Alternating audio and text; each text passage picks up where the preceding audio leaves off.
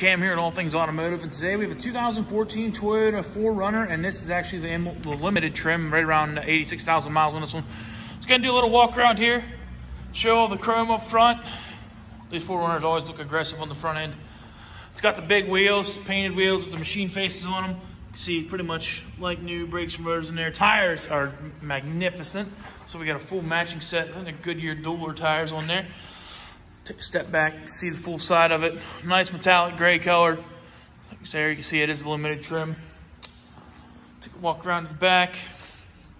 You can see big hatch on this. I think this one actually has the power sliding rear window as well. It does have the backup cam. See that right there.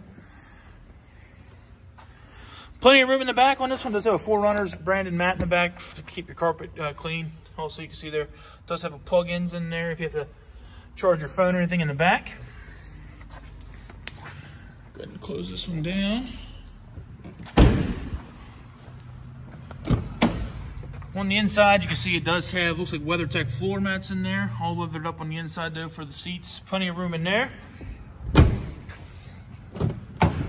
On to the inside. We'll start here on the driver's side. You got all your window controls and electronic controls for windows, locks, and mirrors. It does have a couple presets for the seat, as well as the seat is electronically adjustable. See a little bit of the leathers coming off the seat there. Alright, so left side of the steering wheel here does have your mirror adjusters as well. Like I said, I thought it was on the door, but it's actually here. This is your dimmer scroll for your dash lights, and it does have your park sensor switch right there as well. Left side here on your knob is your turn signal as well as your headlight controls. Back side over here is all your wiper controls. One thing I like about Toyota is they actually have their cruise control set behind the steering wheel. So if you're holding your hand here, it's easy just to hit it with your finger and set it and everything. Let me go ahead and just light this up.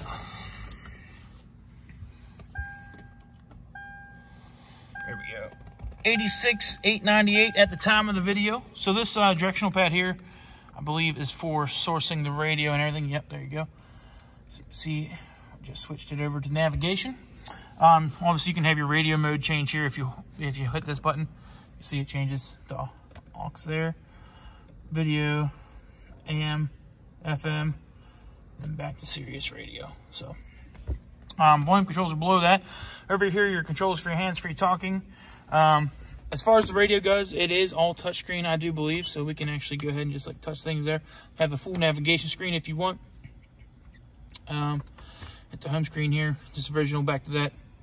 It shows what radio channels and stuff, and if you have your phone connected and everything, what all is going on there. It does have a CD player slot above that. It does have your dual zone climate, so your temperature for the left side, or where your driver's side is over here, passenger side is on the left. This is your temperature control on the right. You can see it changes there. And your temperature control on the right, or this is the left. On the right is over there. Does have your heated seat temps. It looks like down here actually it has heated and cooled seats. You can actually see that right there, and these are controlled by scrolls. I think you just, I'm not sure how they turn on and off, but you can set stuff like that.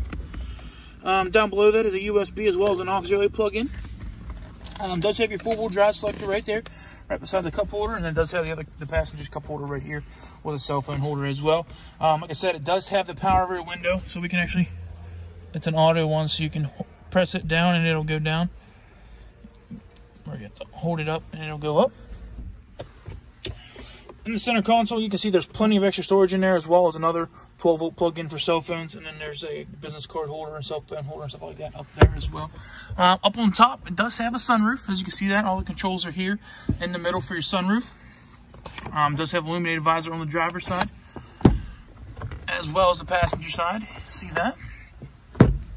Take a look in the glove box. There's a little button here you press. Has the factory books in there, as well as a safety checklist sheet that we fill out. Be sure to check that out.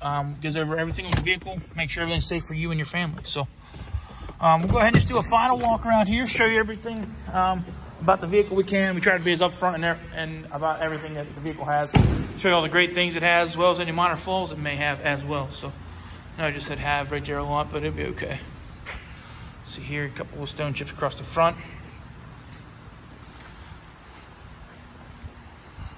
Side. Rear covers look good. Top. Roof looks good. Looks like there might be a little ding right there on the roof. You can see that. Walk around the back hatch. You can see everything looks good here. Let's have one minor little ding right there, if you can see that. Walk down the passenger side now.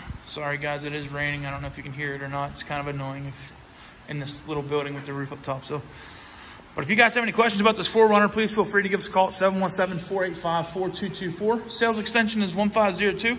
If you don't have time to give us a call, you can always look us up on the web at allthingsautomotive.com and request information about this 4Runner as well as any other vehicle we have in a lot directly through our website. So thanks for watching, guys. I hope you have a wonderful day.